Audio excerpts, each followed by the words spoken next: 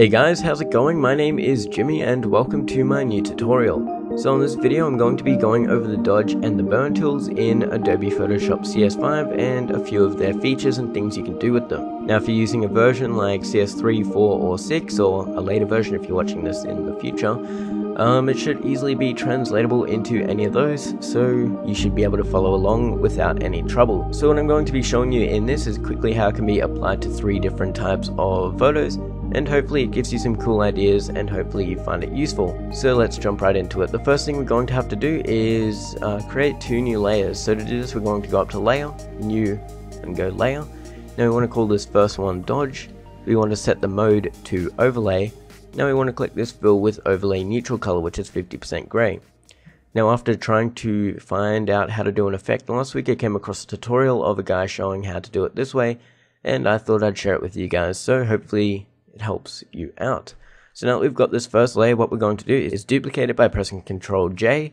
We're going to double click on the name and go burn, and now we've got our 2 separate layers. Now you can do this all on the same layer, however I think it's probably better doing it on 2 separate layers so you can, alter the opacity of both after you've finished. Okay, so now what we're going to do is hide our burn layer for now, select our dodge layer, and we're going to grab our dodge tool.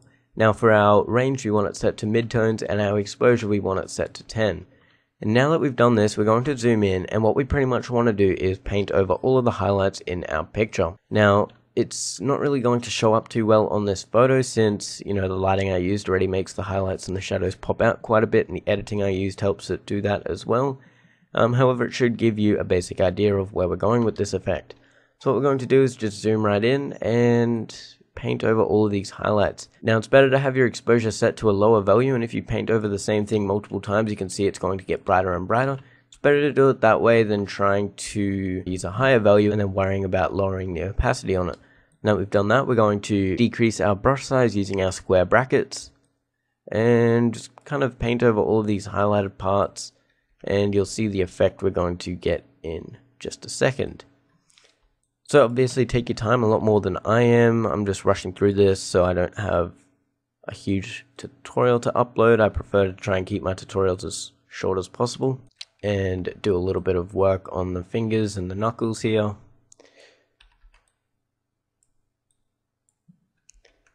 And that's probably good enough for this example. It'll be more clear on the second example, so give me a sec to get to that one.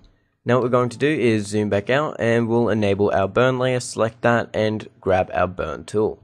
So now we've done that, we're going to zoom back in and pretty much paint over all of the shadows. So for starters we'll go under the ear here. Now the burn tool seems to be a bit stronger than the dodge tool, so you might need to lower your percentage a little bit more, otherwise it could look a bit strong. We'll go over the nose here. And what this is doing, it's pretty much just adding a lot more definition to the photo. It's making the highlights pop out, it's making the shadows pop out, and you're going to notice everything is kind of looking a bit more enhanced and all the details looking a bit better than they actually are. Now that we've done that, we can go ahead and paint on each side here. We can paint up through here. And this is a really, really quick job on that part, especially I might actually not worry about that. I might just do this one, do a bit under here. So now if we hide both of those layers, you'll see that the effect we get. Now especially look up on this bone here as well as up on his ear and up on his face. You can see it just really makes the highlights and all the shadows pop out a bit more. It's going to add a bit more of a cooler effect to your portraits. So obviously take your time with it. It's not too noticeable on this example, like I said. It'll be better on a normal portrait, but this is the only one that I really have at the moment. Okay, so for this second example, I'll show you this picture here, which I finished yesterday. You can see if we toggle on my dodge and burn layers here, just have a look at the couch here. You can see all the highlights, the cushion kind of gets this nice glowing effect, same with these statues over here, and these shadows kind of pop out a little bit more. And it's just a cool way to, enhance a little bit of detail as well as on the coffee table here.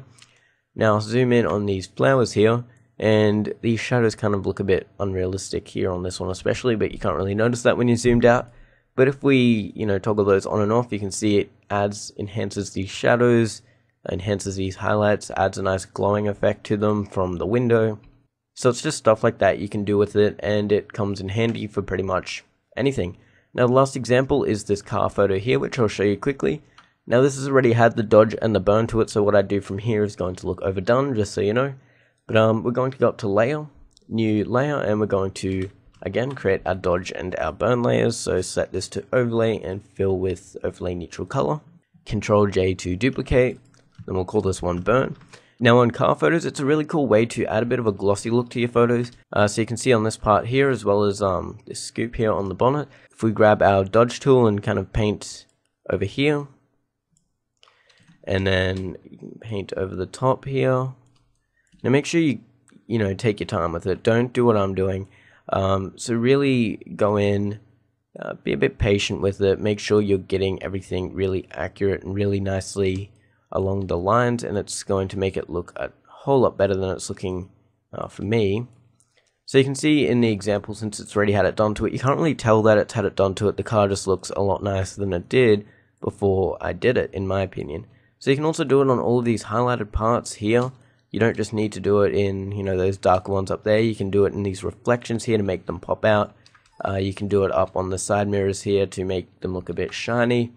Then we'll grab our burn tool and pretty much do the exact same thing. So on this side, you can see it's going to make it look like they're popping out a bit more. We can go under here, and again, going to make it look like it's popping out. And then here as well.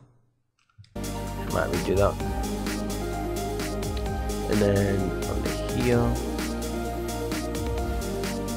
And yeah, that's probably all I'll worry about showing you. So now if we just toggle those on and off, you can see the effect it gives. Makes it look a little bit more shiny, a little bit more glossy, makes the car look cleaner, makes everything look a bit better in my opinion. So that is pretty much it. So remember to take your time with it, and you will be happy with the result, I'm sure.